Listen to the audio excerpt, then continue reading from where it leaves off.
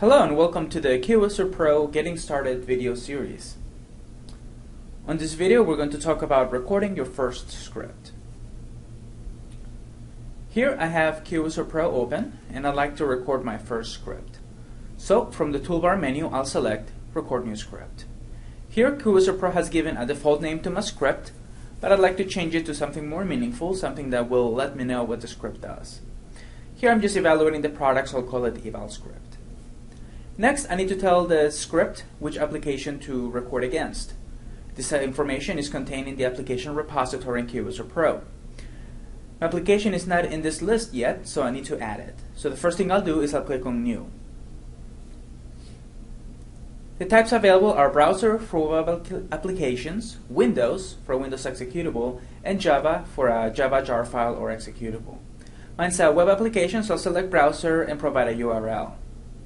I'll let KeyWizard Pro create the repository variable URL root, and we'll talk about that in a future video. I need to give this entry in the application repository a meaningful name. I'll call it WYSIWYG, and I'll leave the version as 1.0. KeyWizard Pro allows you to test multiple versions of your application. I'll leave this in the local repository and will not provide a password at this time, so I'll click OK. So now I'm ready to record. So KeyWizard Pro launches a browser, uses the URL I provided, and now I can start recording. So here I'll log into the WYSIWYG Report About page. As I interact with these controls, KeyWizard Pro is capturing their properties. This will allow KeyWizard Pro to bind to those controls when I play back the script.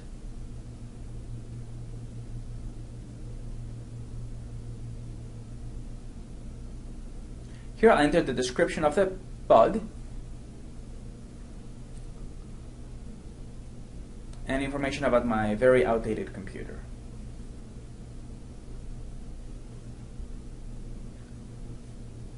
The last thing I'll do here, I will close the browser. And since I'm done recording, I'll click on Stop. So now KeyWizard Pro is taking information that it captured during the record session. Here you can see it capture all the various controls from my application for Windows and 20 controls. And it's going to add them to the application repository, to that entry that I added when I started the record process. So I'll save those controls to the application repository. And now my script is being built.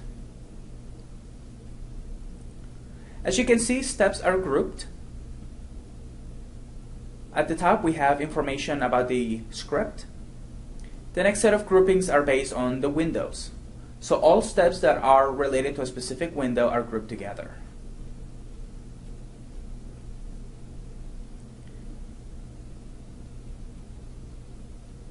If we look at the application repository and we expand version 1 of WYSIWYG, we can see the 4 windows that it added, and if I expand one of these windows, you can see the controls that it added.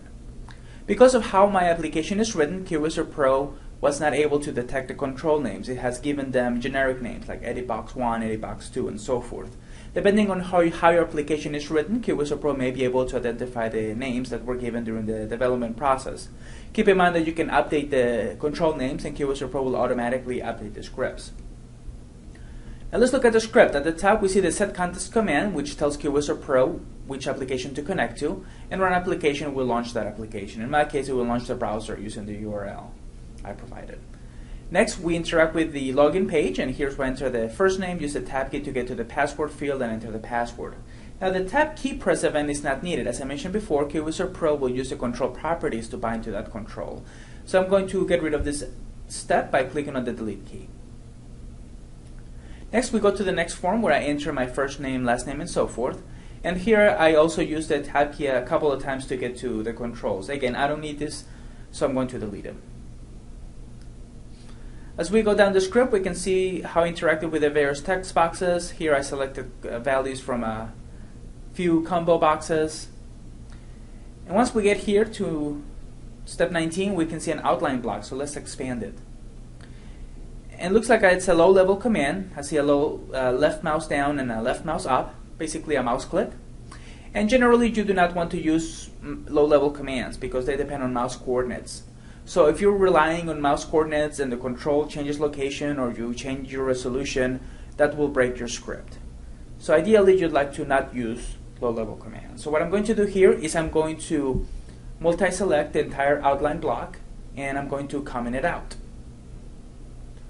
Then I'm going to play back the script, and if the script breaks, I know I need them, and I'll uncomment them out. If the script works, then I know I can just go ahead and delete them.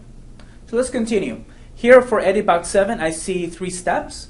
So it looks like I did some type text, and then I did the backspace key and enter more text. So this is where I typed the text, realized I made a mistake, I hit the backspace key, and finish typing the text. I don't need to do that when I play back the script, so what I'm going to do is I'm going to select step 27 and 28 and delete them. And using the edit in place feature in the keyword view in KeyWizard Pro, I'll just go ahead and type in the right text and get it right the first time.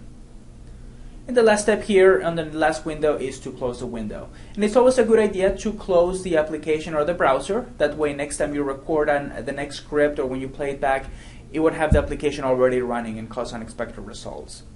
So I'm going to save my script and let's play it back and see how it goes. So here's launches the browser and uses the URL. And now it's logging me in. So now it's filling out the form. And it looks like those low-level commands that I commented out were not needed after all. So I can delete them. In the report, I can confirm that the script was successful. Said it was a succeeded run. And furthermore, at the bottom, there are no warnings or failures. If you have any more questions about KeyWizard Pro, please visit www.cpan.com and blogs.cpan.com.